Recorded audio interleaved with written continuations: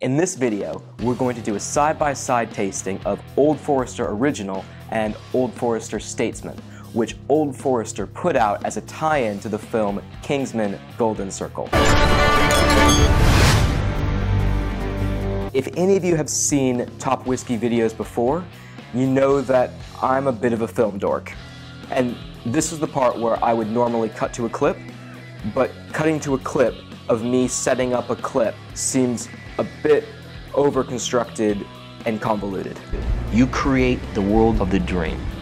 We bring the subject into that dream, and they fill it with their subconscious.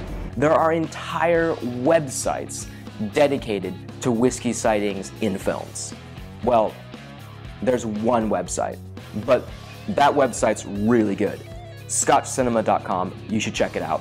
It's great if you love film and you love whiskey, and basically you're just a massive nerd, vis-a-vis me. You're that nerd! Most of the time, these films are subtle in the way they reference whiskey. Okay. I love Chivas. You might get a whiskey label, or maybe a bit more aggressive. Glenlivet okay? Oh yeah, better than okay. In Kingsman: Golden Circle, This ain't that kind of movie. the product placement is as subtle as a gunshot to the head. There's nothing wrong with that. This isn't exactly the first time that a spy film has been used to promote whiskey. 50-year-old Macallan. Particular favorite of yours, I understand. So it makes perfect sense that a film satirizing James Bond is going to promote whiskey. Matthew Vaughn explains it. I thought I wanted to do the merchandising and licensing, and I thought, what is the high-end American bourbon that is good enough to join with? I think we're going to Kentucky. But it does get a bit gratuitous.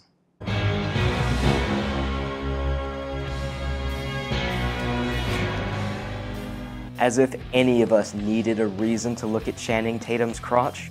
Basically, the whole film is one big sponsorship deal. Contract or no, I will not bow to any sponsor. Matthew Vaughn said, and I'm quoting the New York Times here, "Product placement is something I won't do.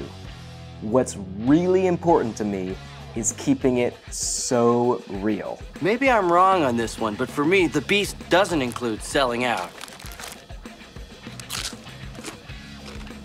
Right now, you can walk into a shop on St. James Place and buy a Kingsman umbrella for £300. I'm not making that up. That is true. When the first film came out, you could buy Colin Firth's entire wardrobe on MrPorter.com. It's like people only do things because they get paid. It's not the same thing as just gratuitous product placement. It is integrated, and the clothes and the bourbon, it is part of the story. So I can sort of see what Matthew Vaughn is getting at. Yes, and it's the choice of a new generation. There are two whiskeys that are featured in the film. There's Statesman from Old Forester, and there's Kingsman from Glendronach. The Kingsman is a 1991 sherry cask limited edition.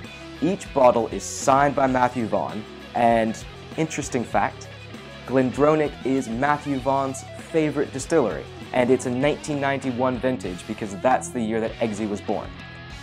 The only problem is that the bottles cost £550. We're not trying that whiskey. What we are going to try is the Old Forester Statesman, and we're going to try it side by side with the original Old Forester. They make a really big thing in the film about saying that Statesman is 95 proof. Now, you might think that Statesman is just the standard Old Forester, which is 86 proof, up to 95 proof. There's a scene in the film where Channing Tatum explains why it's called proof, but because the film's not out on DVD yet, I can't cut to that clip, so you're either going to have to use your imagination or just go see the film for yourself. Statesman uses the same mash bill as Old Forester. It's 72% corn, 18% rye, and 10% malted barley. So It's the same composition, but the main difference is where the barrels are aged in the warehouse. These come from the hottest area of the warehouse, so it's meant to be more like a batch whiskey or a special blend of Old Forester, rather than just the upped proof. But let's take a look. The first thing we're going to look at is the color. They're pretty similar in color. If I was really pressed, maybe I'd say that the Statesman is slightly darker, but 6 one, half dozen of the other. I'd say the color is essentially the same. So, on the nose, the Statesman is interesting. It's got some strong rye characteristics, which you'd expect from a bourbon, but it also has some sort of dark fruit flavors to it, like a really dark cherry. It also has sort of a mustiness. Yeah, it's nice. It's got kind of an acetone, but it's not unpleasant. The Old Forester on the nose, you get caramel, vanilla, strong rye characteristics, definitely what you would expect from a bourbon. And on the palate, it delivers exactly what you smelled. This is a really strong, standard bourbon, and I like it. But now let's try the Statesman. That'll make you want to slap your mama right there. No. This does not make me want to strike my mother. But it's actually a pretty good bourbon. It's got a bit more body than the Old Forester does. It's richer, fuller, and a bit more peppery. It really surprises me. This is really nice. I must say, you are really not as I expected. You don't make a bourbon for over 140 years unless that bourbon is pretty darn good. And Old Forester is pretty darn good. Now, I went into this very skeptical about a movie tie-in whiskey. But I have to admit, I really like the Statesman.